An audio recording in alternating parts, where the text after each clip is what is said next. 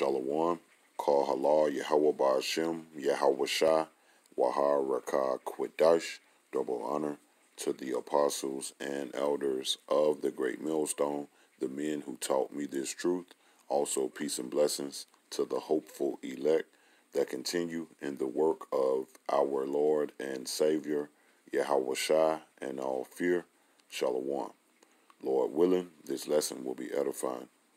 The Most High is raising up the house of David, the true house of David, here in these end times. Now, the house of David of old was a house filled with warriors, all right, which was physical warriors, which we are still warriors being raised up here in these end times as the house of David. But as the scripture says, we are being raised up a spiritual house this time, all right? And we are to what? Stay in the spirit. And stand in the spirit of Yahweh Shai is not to be carnally mind, all right? The book of Romans chapter 8 and verse 5, it says, "For they that are after the flesh do mind the things of the flesh, but they that are after the spirit, the things of the spirit." And we being spiritual men, the spiritual house of David, we mind the things of the spirit of Yahweh Shai and not the things of the flesh, all right? Such as we see on display these other Israelite camps, all right, in their ignorance, displaying things of the flesh, or depending upon the flesh, being carnally minded, or not being in the spirit of Yahweh Shai, being that spiritual house of David, because they're putting their trust in weapons, all right, which is the blessing that Esau Edom received, which is the form of the modern day sword, all right, such as a gun, okay, or putting their trust in a mask in the time of this coronavirus, all right, not having a spiritual mind, which is having faith in Yahweh Shai. That's minding things of the flesh, thinking that a emergency ration, all right, which is supplies stored up, can help you in this physical famine that's coming ahead, all right, which is a lack of bread and water.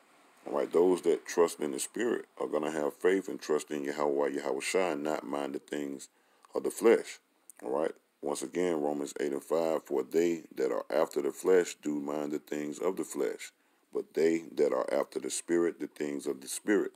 Verse 6, for to be carnally minded is death. And all of those things that a carnal mind person would do, which is invest in all of their faith in physical things and not things of the spirit, all right, it leads to death, man.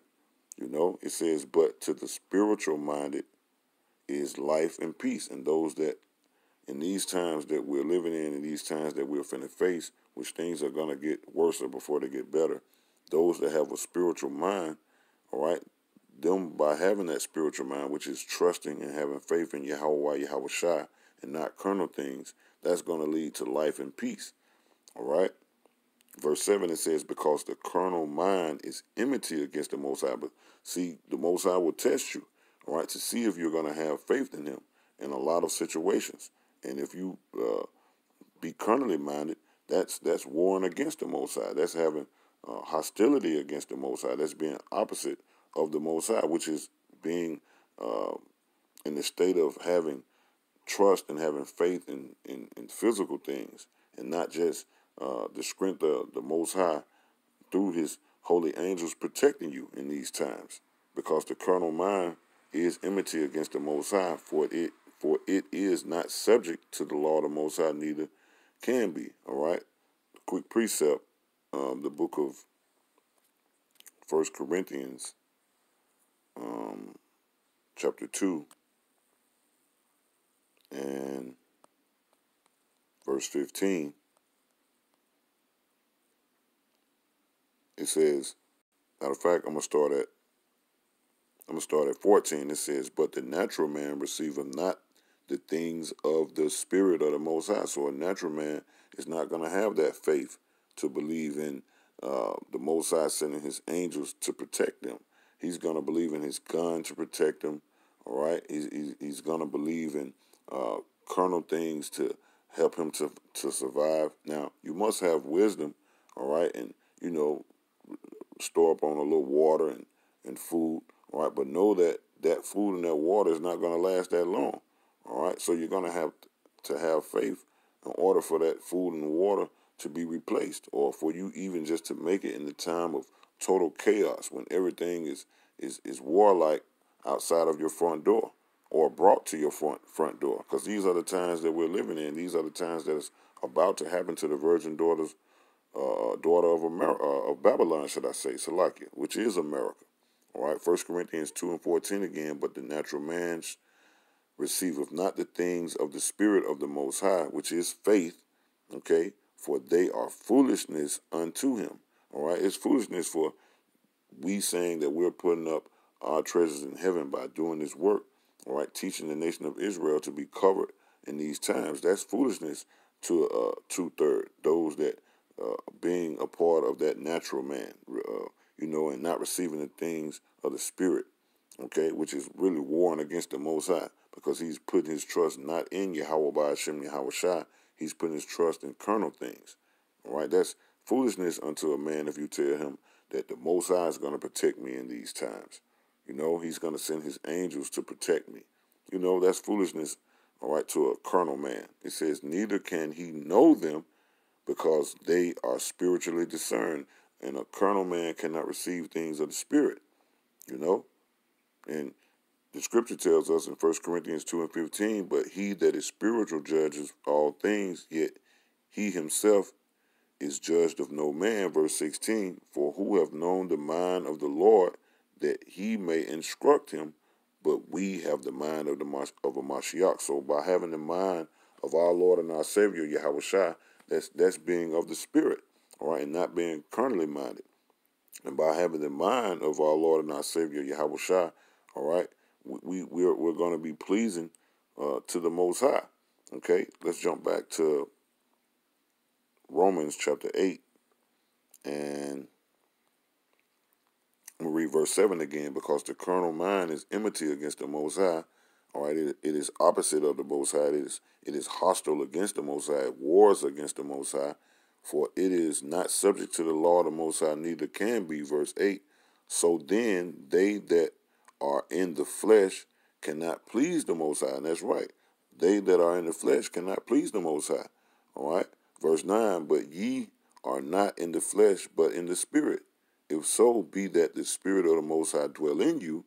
Now, if any man have not the Spirit of a Mashiach, he is none of his. That's right. If he don't have the mind of a Mashiach, he is none of his. But we have the mind of a Mashiach.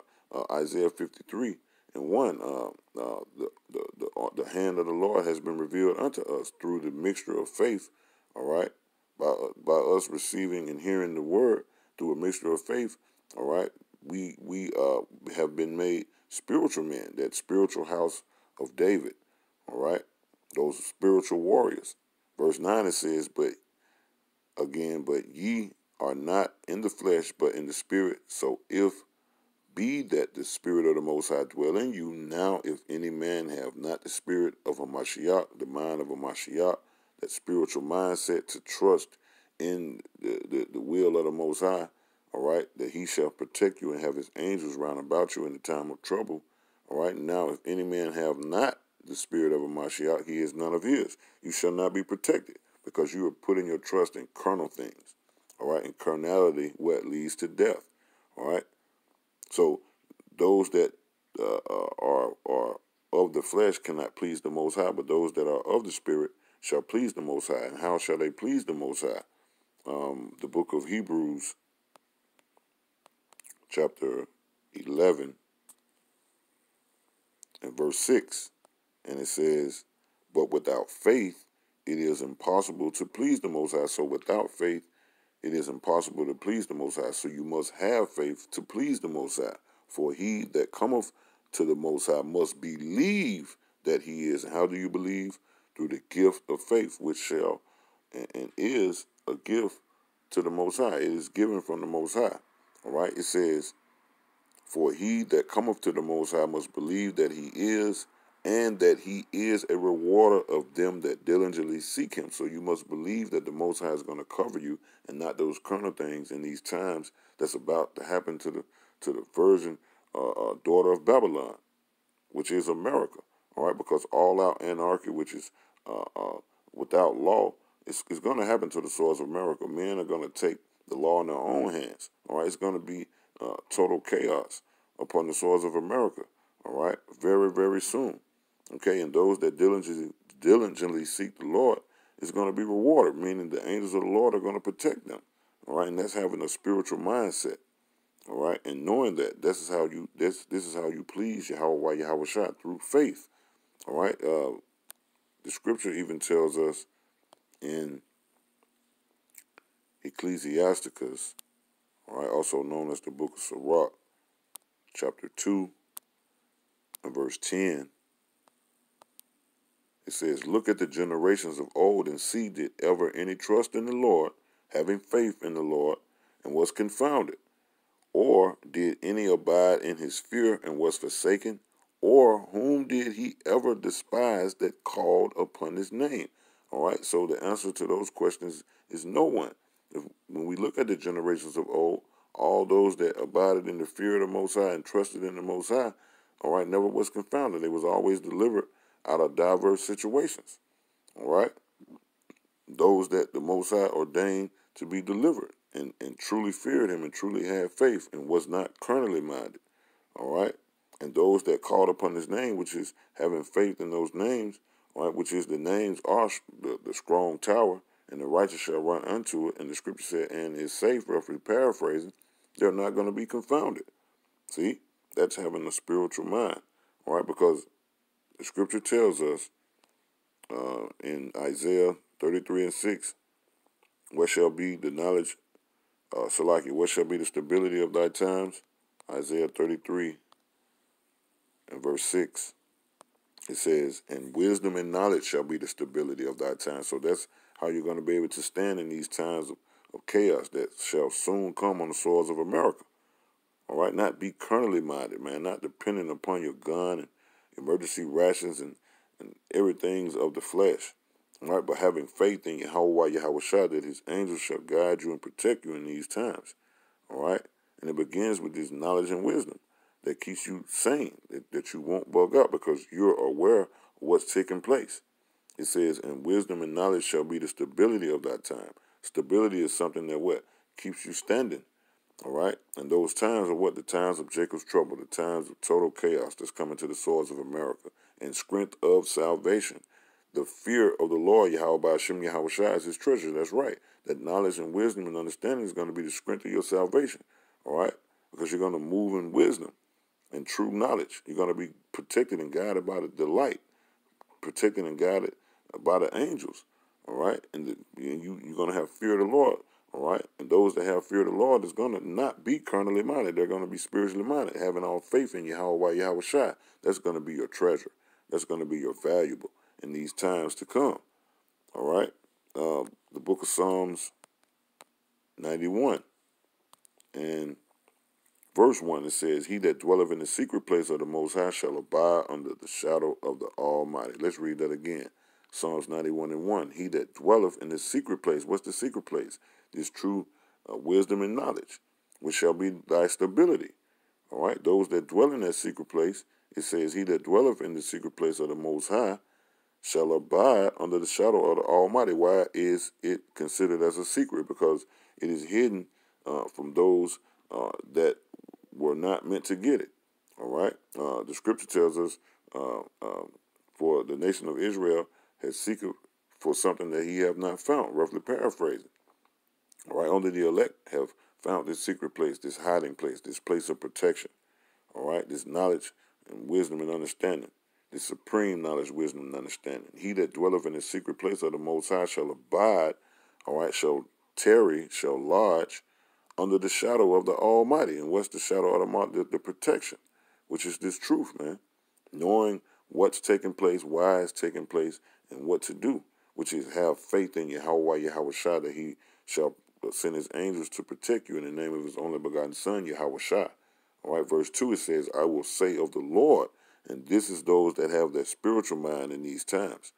They're going to say, I will say of the Lord, Yahweh Hashem Yahweh Shai, he is my refuge and my fortress. My power in him will I trust, and no carnal things. All right?